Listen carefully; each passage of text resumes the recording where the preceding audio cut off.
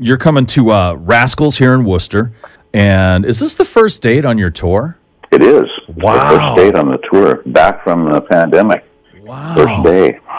Yeah, so this is your first real I know you've played a few shows, kind of, socially distant shows and things like that, but is this the first like real touring as close as the way it used to be that you're starting here in Worcester? Yeah, this is the closest to what it used to be. That's a good way to put it. Yeah, this is the first show in Worcester and first of many. The whole rest of the year is booked out, so we're going to be traveling around to everywhere we can. Looking forward to it. Making up for lost time, I guess. Yeah, really. Yeah, the whole pandemic shut everybody down, really, and this is like a light at the end of the tunnel. We're really looking forward to touring again and being on the road and playing shows and seeing everybody. And what a great place to start, Worcester. Yes, this is a hard rockin' town. That's for sure. Yeah. We're very excited to see you here, and very excited that you're playing Empire all the way through for the 30th anniversary, and also you've thrown in Rage for Order too, which is fantastic. What was behind throwing in Rage for Order on this tour also? Well, of course, I really wanted to celebrate the 30-year anniversary of Empire. We have a new box release coming out as well for that.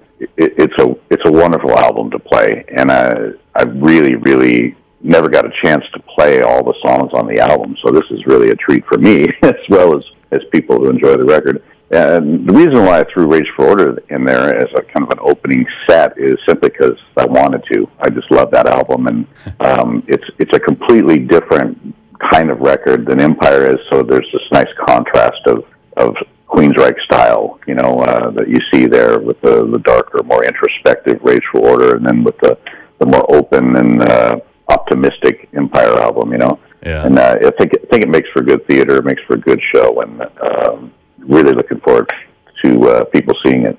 That's the best reason to do something, right? Because I want to. Well, yeah, it actually is, because I really, really want to. Yeah, right. That's the best.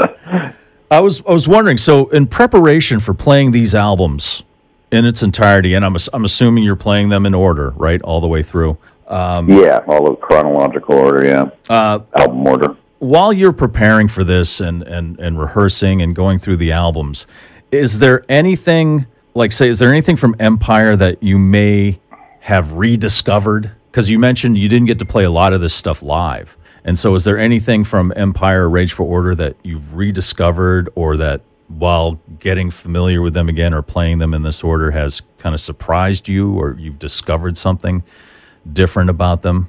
Well, I think there's a joy that I've definitely experienced performing the Empire album.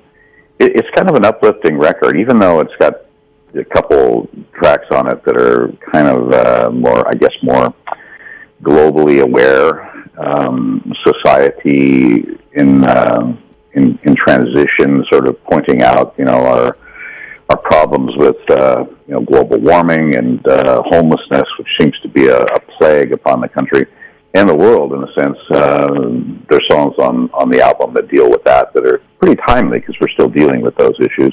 But overall, it's a record that has a lot of uplifting kind of songs that are hopeful of what we can do if we put our minds to it, So I guess I've been experiencing that, really, and looking at it in a different way that I never did before. While we're talking about that, I got to say, I just want to bring up Operation Mindcrime really quickly, because this is a question I wanted to ask you after talking about Empire, that I don't know of many albums that become even more relevant as time goes on, as far as Operation Mindcrime goes. I can't really think of one off the top of my head, but it's amazing how more relevant the subject matter of that album has become as we've moved on. I mean, the fake news and, the government manipulating companies and media and people. It's unbelievable. What are your thoughts on that? Yeah, I can see why you could say that. The messages in that album, Operation Mindcrime, are timeless, really. Yeah. It's really a study in human nature, and how we roll, which I guess has been kind of with us, for thousands and thousands of years, I guess ever since, civilization started, really. There's always going to be, I think, people that are trying to vie for power and keep control over other people in order to have them do what they want them to do. It's kind of the age-old human story. And that's what Mindcrime is about, really. It's just set in a location, a time, but as you pointed out, the time could be any time, really, and especially now, because it's just a lot more prevalent in our face. We're coming to terms with the fact that this is happening. We're being lied to. We're being sold, different projects and agendas and things like that. So yeah, it's a timeless record. It really is. It's just amazing. You know what? It's amazing, and also, please don't take this the wrong way. It's sad that it's even, to me, even more relevant today, because you think we would evolve from there, but like you said, thousands and thousands of years of manipulation by people in charge. It's a timeless thing. Also, I was listening to the Sweet Oblivion album that came out in April. Mm-hmm. Is that amazing stuff? I mean, it's the guitar playing on it. It's incredible. Are you just sticking to the 2 albums on this tour? Or are you going to be playing any stuff from that? I'm not playing anything from the Sweet Oblivion records yet. I have another album I'm going to do under Sweet Oblivion, and I think when I finish that one, then I'll probably do a tour of that record, those records, I guess, because there'll be 3 of them at that time, and I'll have enough material to play live, right? But yeah, they're fun records. They're cool, and you're right. The guitar playing is amazing on them both different guitar players, but equally as entertaining and interesting. Definitely, and really a treat to be part of that whole project. I'm really happy with it.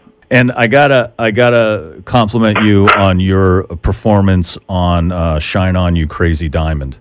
I mean, first of all, I'm a huge Pink Floyd fan, and to cover Pink Floyd is a daunting task, I would imagine. And you guys nail it. And you did have you had some pretty good musicians backing you up on that one. How did you get involved in that project? They asked me.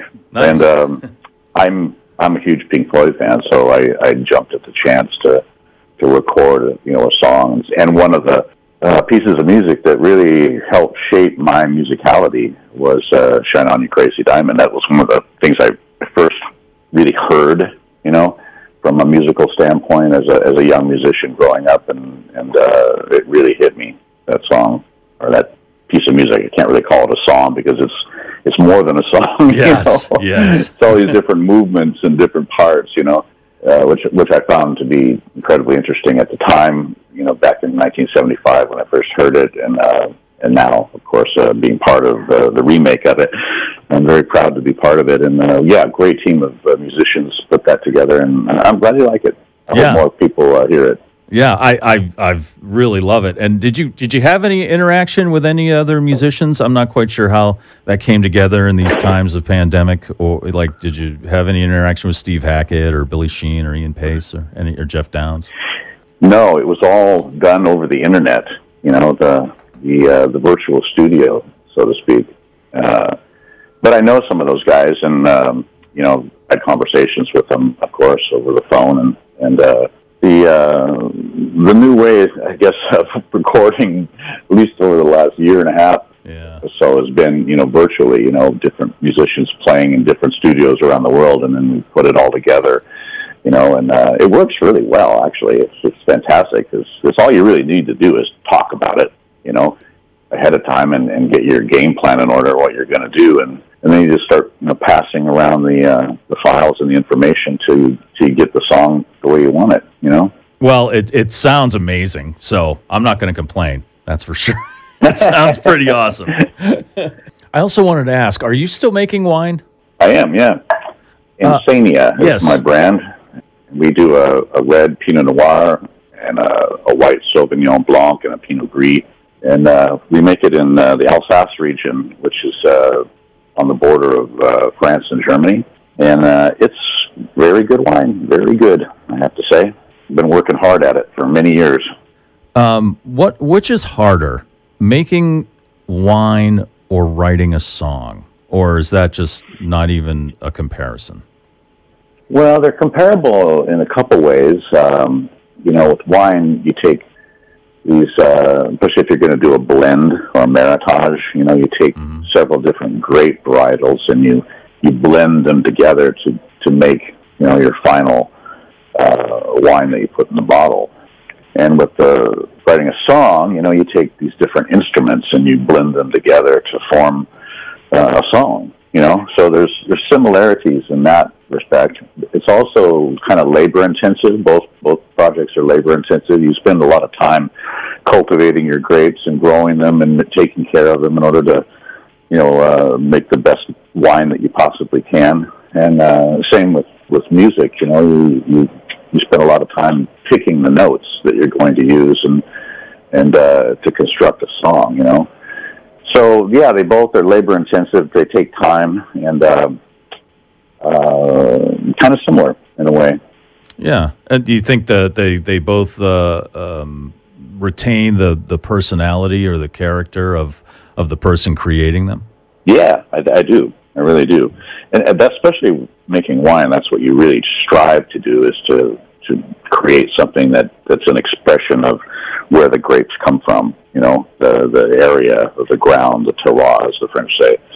And with music, it can be the same thing. You know, you're striving to get your idea across, your emotion that you're trying to convey, the words that you're saying. You try to give them, you know, support, you know, with the chords you choose and the melodies that you choose.